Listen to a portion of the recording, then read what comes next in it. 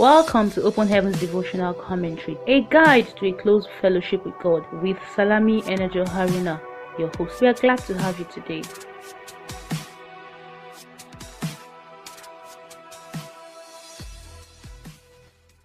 Hello, good day, and thank you for joining us today again. Open Heavens is written by our Father and the Lord, Pastor Enoch Adejare, the General Overseer of the Redeemed Christian Church of God, and this commentary is intended to bring insights to God's Word by the help of the Holy Spirit. Today's date is Saturday, the 19th day of February 2022, and our topic for today is You Can Move That Mountain, Part 2. Let us pray. Our Father in heaven, the one who rules and reigns, the great and mighty one, the one who speaks and mountains tremble, there is none like unto you. We bow in reverence of you. We say be exalted in Jesus' name. Father, we've come before you this day again with grateful hearts for all that you have done for us, for the salvation of our souls, for the life that we have, for the ceaseless and countless testimonies and victories that you give us. You are deserving of our praise. We've come before you, Lord, to hear of you today again. We ask that you speak to us. Let every mountain in our lives be addressed today. In Jesus' name we have prayed. Amen. Praise the Lord. You are welcome back. Our memory verse for today is from the book of Mark chapter 11 verse 25. Mark 11 verse 25 reads, And when ye stand praying, forgive, if ye have aught against any, that your Father also which is in heaven may forgive you your trespasses. Mark chapter 11 verse 25.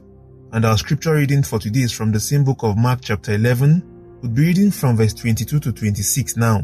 Mark chapter 11 verse 22 to 26 reads, And Jesus answering said unto them, Have faith in God.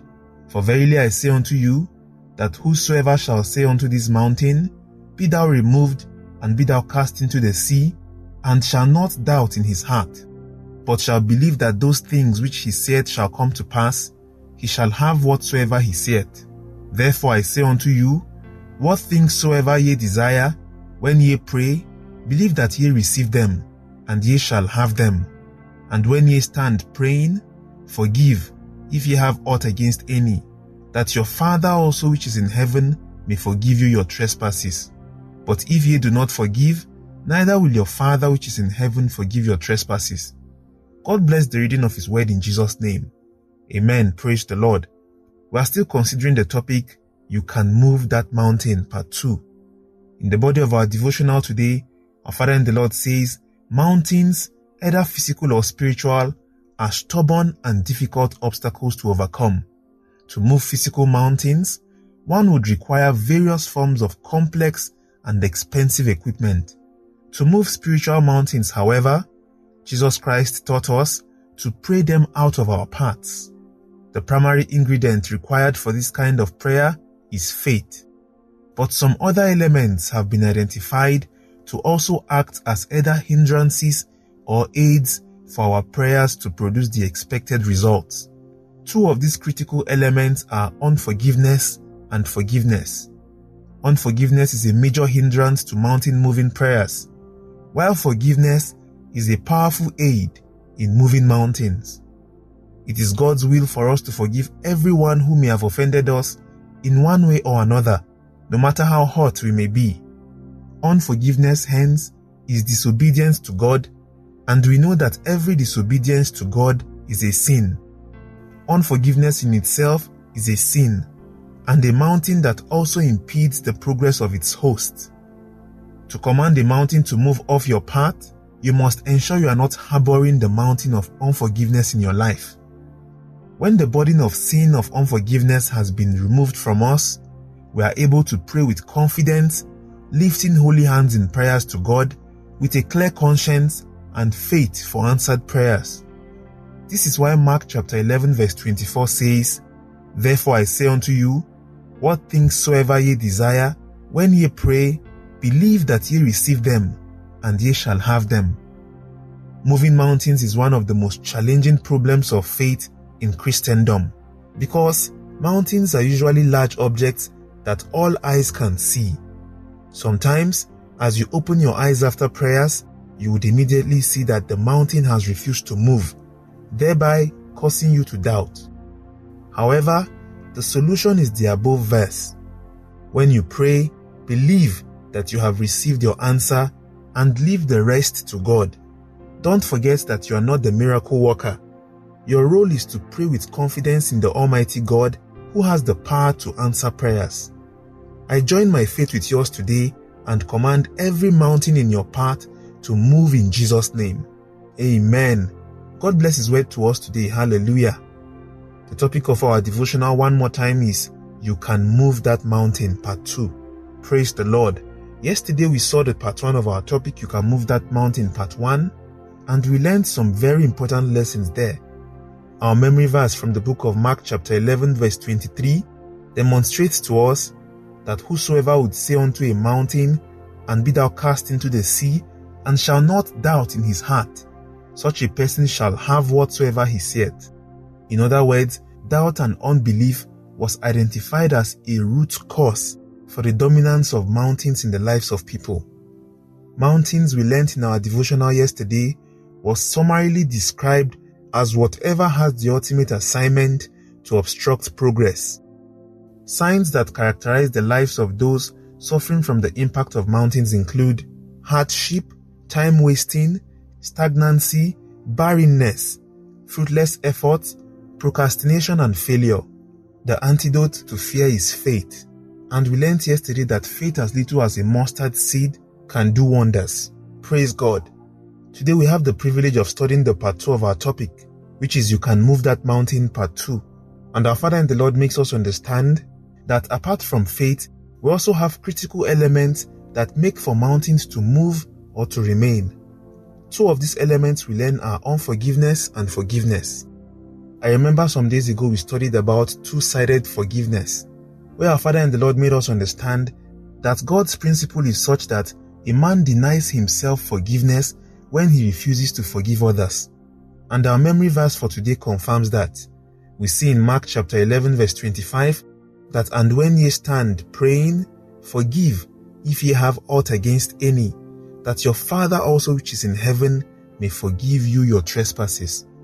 Matthew chapter 6 verse 14 and 15 tells us, for if ye forgive men their trespasses, your heavenly Father will also forgive you. But if ye forgive not men their trespasses, neither will your Father forgive your trespasses. We have been called to a life of forgiving and also receiving forgiveness ourselves. Why is it important to forgive? First of all, just like we learned, unforgiveness can hinder a man from receiving forgiveness himself. It also makes us come boldly with confidence before God.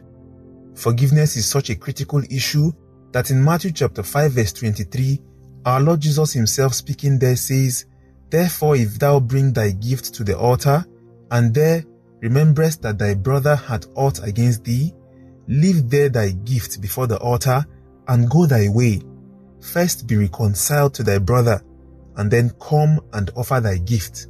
In other words, unforgiveness can hinder the acceptance of our offerings to God.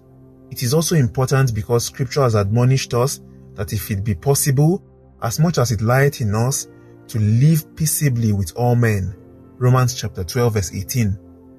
Romans 13 verse 8 tells us that we should owe no man anything, but to love one another. Praise God. Our Father in the Lord also states very importantly in today's devotional that it is God's will for us to forgive everyone who may have offended us in one way or another, no matter how hurt we may be. This tells us expressly that there is no excuse for unforgiveness, as this is not a question of how offended we are or if the offender even seems to deserve the forgiveness. For us as believers, forgiveness is a command. So failure to obey is tantamount to disobedience. We must never get tired of forgiving. In Matthew chapter 18 verse 21 and 22, Scripture tells us, then came Peter to him and said, Lord, how oft shall my brother sin against me, and I forgive him? Till 7 times? Verse 22 says, then Jesus said unto him, I say not unto thee until 7 times, but until 70 times 7. Hallelujah. A good mathematician would understand that that is 490 times. I am not sure anyone would have the time and patience to keep records until the offenses are complete. Our Lord Jesus' message there is that there should not be limit to our forgiveness. Praise God. We receive the grace today to be forgiven in Jesus' name. Before we go today, Our Father in the Lord tells us a cure to doubt. He tells us that when we pray, we must believe that we have received our answer, and then we leave the rest to God. How it will happen should not be a reason for headache, praise God. We'd bow our heads now and pray. We'd say, Father, please completely destroy unforgiveness in my life in Jesus' name. This is such a powerful prayer. Unforgiveness is described as a sin. It is also a mountain on its own. Say, Father, in the name of Jesus, completely destroy any stronghold of unforgiveness in my life in the name of Jesus.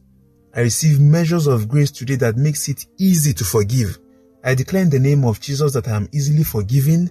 I also receive forgiveness in the name of Jesus. Pray also and ask today for a fresh baptism of the Spirit of faith. Faith that dispels every form of fear and doubt in the name of Jesus. Doubt is another limitation to moving mountains.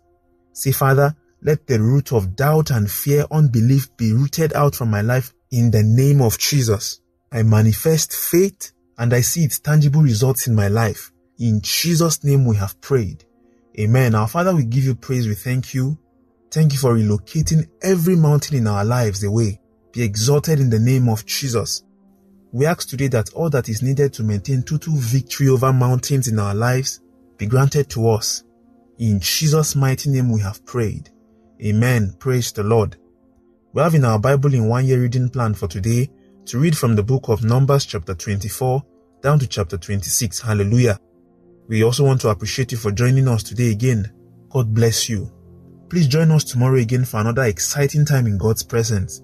If you'd love to speak to someone or to receive updates like this daily, please do well to send a WhatsApp or Telegram message to +234 80 986 11226. Do well to bless someone also by sharing this with them. Go forth and have a victorious day ahead in Jesus' name.